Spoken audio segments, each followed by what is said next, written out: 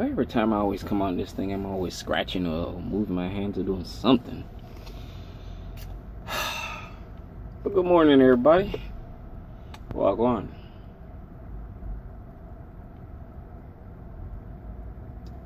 What's today?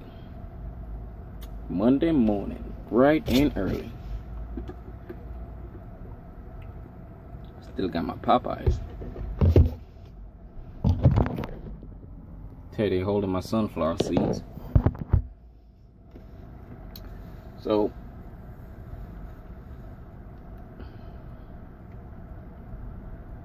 I'm at this pickup.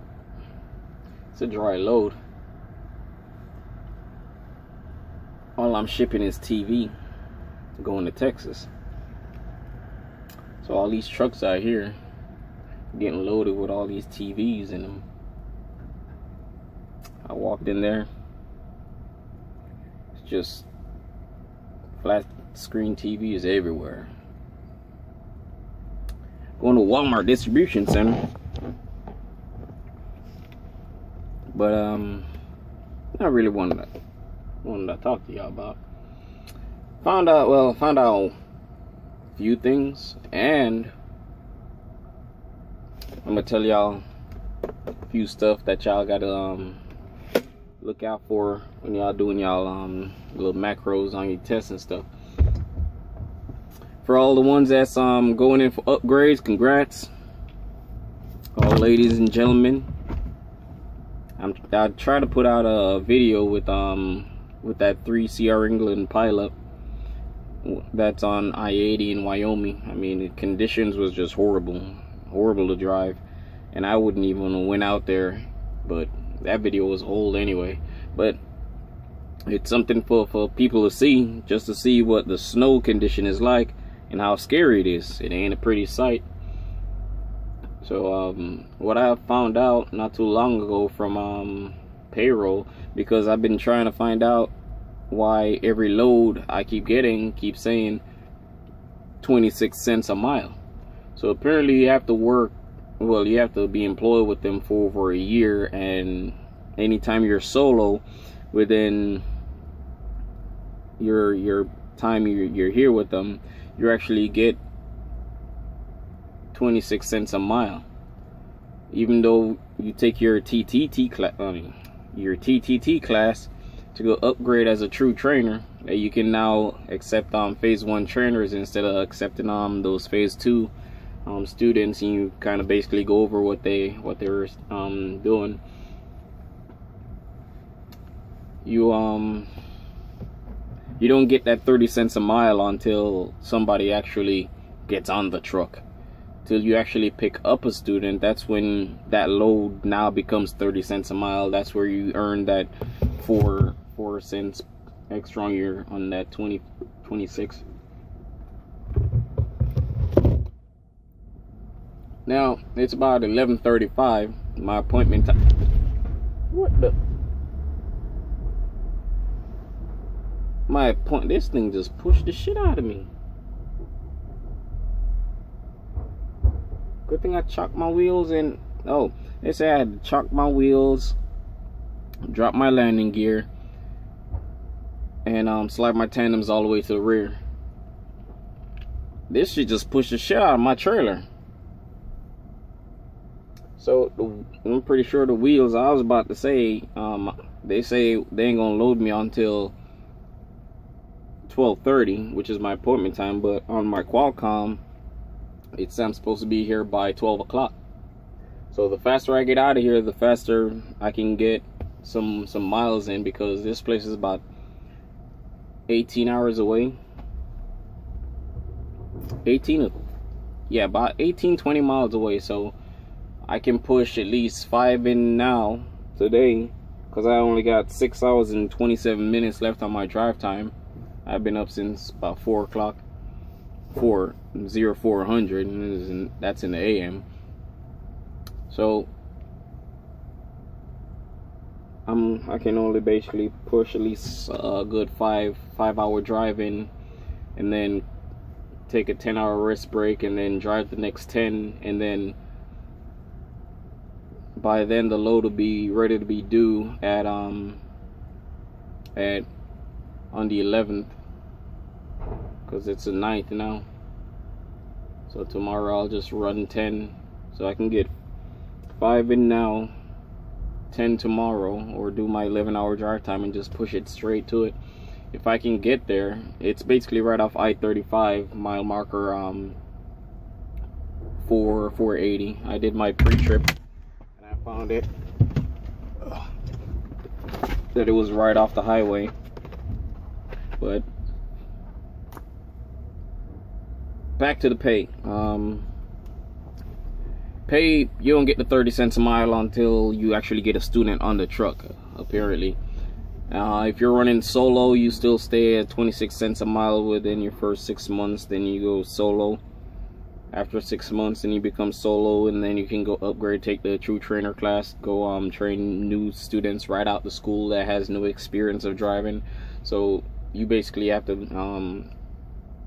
be held responsible and held accountable for how that person safe drive. And now they came up with a new policy that within the first 5 months, your anything that happened to that student, as in if they cause any accident or anything, it comes back on the trainer, because the trainer should have taught them well enough not to come getting any accidents or none of that stuff. But I just find that unfair, because within every new truck driver, within your first day to I'd say 1 year, but most places say most states, or not even states, most officers or companies or policy would say within your first day to your 6 months, you're liable to get in at least 5 accidents. So that's basically like 1 accident a month, in which I haven't been in any accidents, and I've been 7 months in. So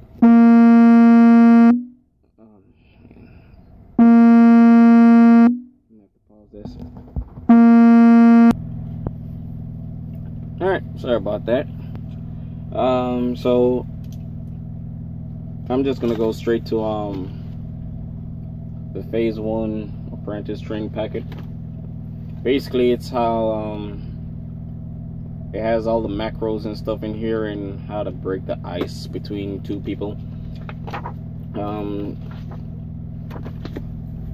But the main macros that you really got to worry about,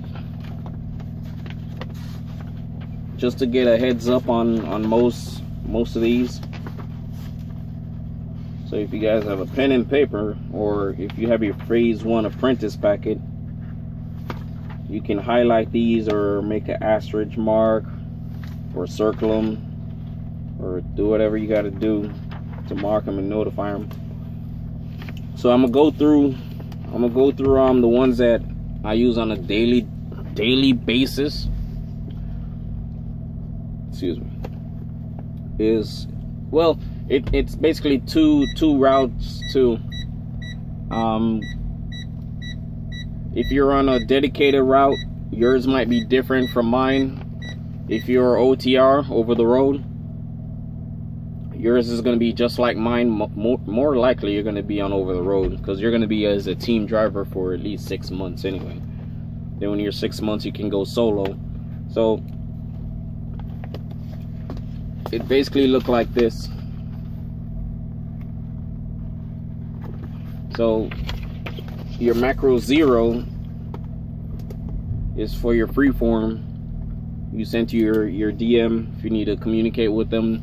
Whoever is in after hours, you use that and get to them. But that's in the weekends, where during the daytime, after a certain time, then it goes to after hours. Then you use your macro 1 for your vehicle pre-trip inspection, which you go 15 minutes on duty. Do you walk around, check all your wires, your brakes, everything, your airline, your tires, your rims, hair to board, your mirrors, your lights, all that stuff. Macro 2 is for your bills. When you send your bills, let C.R.ENGLAND know you're loaded now, you receive the bills and everything, and that your reefer is at temperature, and how much pieces, how much it weighs, and all that stuff. When you're done now, and you drop the load and everything is all done, you send your macro 5. Macro 5 is your empty call. Your empty call, tell them that you're good to go. for another load, and they should send you another load before you even drop that load. And then macro 7 is when you do your swap. You swap out the load with another trailer, like I said on previous videos. They're gonna tell you where to go. You drop off that load one person to another, and then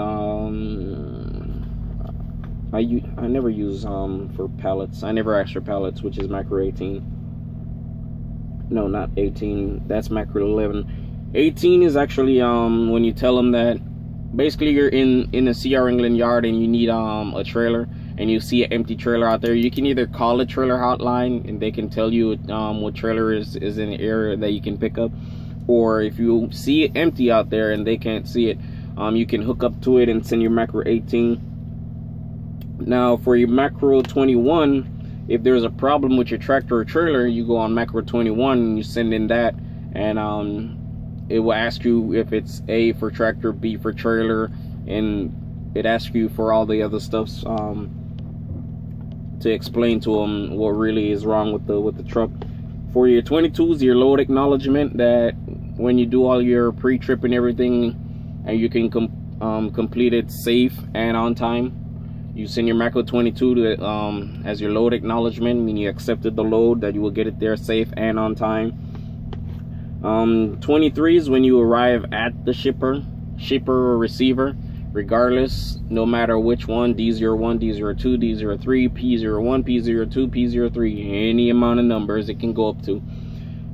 You send that. I think they stop with the 24, because when you send your macro 5, which is your empty call, it automatically tells them that you're already leaving and you're empty.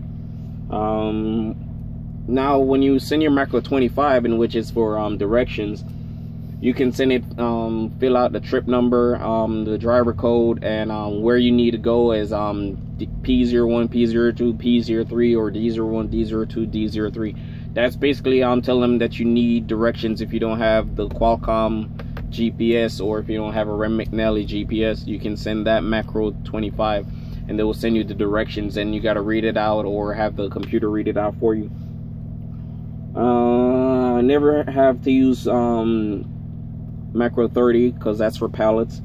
For spot trailer, for macro 36 is your spot trailer. So if they tell me to drop this load that I have now in a C.R.ENGLAND yard, I have to send a macro 36. Tell them, okay, the load is at the destination where you guys tell me to drop it, and it's there. Now 44 is what I'm doing now. When I send my arrival call, go inside, check in at my shipper or receiver, and they say, hey, go dock it in door number 16. When you dock it in number 16, you come and you type in here, you go to your macro 44, you type in D01, D02, D03. It don't ask you for trip numbers or none of that. You just type that in and you send it off that you're now in that spot in the dock door getting loaded or unloaded. For 48 is the DOT inspection. If a cop pulls you over, or if you're in a weigh station or something and you're getting inspected by a DOT officer. Macro 50 is for your accident. Hopefully no one has to use this macro. Would sincerely hope that everybody should be driving safe and won't have to be filling out an accident report.